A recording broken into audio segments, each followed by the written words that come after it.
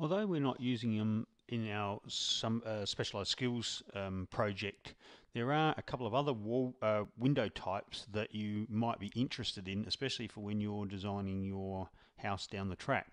And they're called shop front and a wall. So they're both in as walls rather than as windows. So if we come into wall and we go down, you can see we've got curtain wall and storefront. So let's have a look at the curtain wall first. Now you need to set up exactly the same way as you would a wall. So I'm going to make this one up to level 1. If you come down here, you can see that there's vertical grid and horizontal grid, but at the moment you can't do anything with those. So I'll show you what happens with that in a minute. So I'm going to put what we call a curtain wall around here. Now you may have seen these, usually big shops, car yards, those sorts of things have these massive great walls that actually just seem to hang down from the roof. And they can be absolutely clear, or they can be segments of glass joined together. So that's what we're putting in here. So I'm just going to start here. It's on the outside, so I want to change that over to the inside. So I'll just hit my shift key, come up to the corner and come across to the other side of that wall and hit escape a couple of times. And let's have a look at that and see what we've got there. If we look at it in 3D, and we'll just spin that around, you can see that we now have this wall that is glass. Okay. Now often if it's just a small little corner or a small little part, you will see it just fully clear. But often in the big buildings, or where you want to have a bit of strength in the wall, it will be necessary to put in some grids. And we can do that by editing the type. And coming down to the bottom, I'll just make this so that you can see it. Coming down to the bottom, we've got horizontal grid, vertical grid. So I'm just going to click in there and change that. You can change it to the distance or number. I'm going to change it to number. And I'm going to do the same to the vertical grid.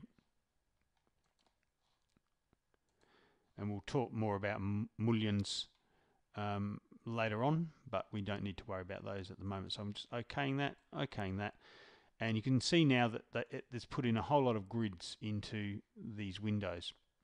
If I only wanted to do it in one window, what I'd have to do is to actually duplicate this and create a second one with the grid in it. But I'm just showing you what it looks like at this stage. So then we can alter that grid number by changing those fields, and horizontal, let's make that 2 and apply, and it should be applying, but I'm not sure why. Maybe because I've got that sorted there. Let's just do that again.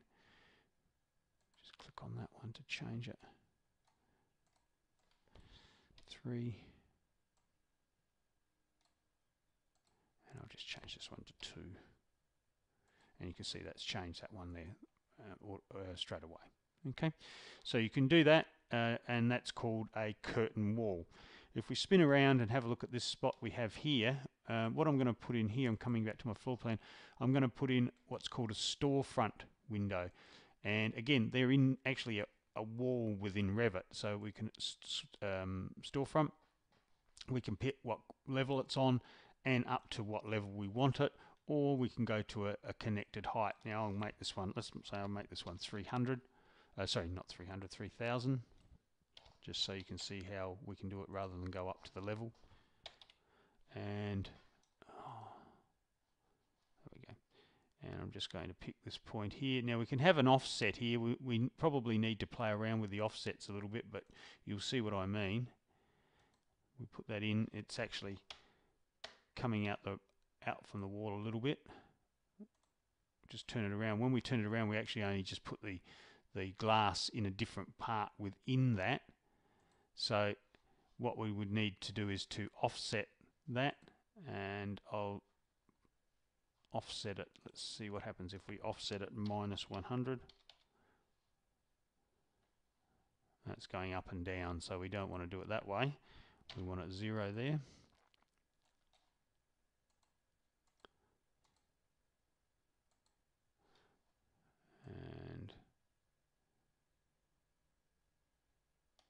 that's just the grids, and the horizontal grids are the same as that. So we can play around with that. Look, probably the best way to do it is to get it all and just use our arrow key to move it back so that it lines up with the other side walls. And if we have a look at that in 3D, you can see how it's a shop type window. It's got a little bit at the top and large panels. As I said, you can alter all of that down here by putting in whatever horizontal or vertical grids that you want. At the moment it's set at 4 and 1, so it's got 1, 2, 3, 4 and 1 going up this way.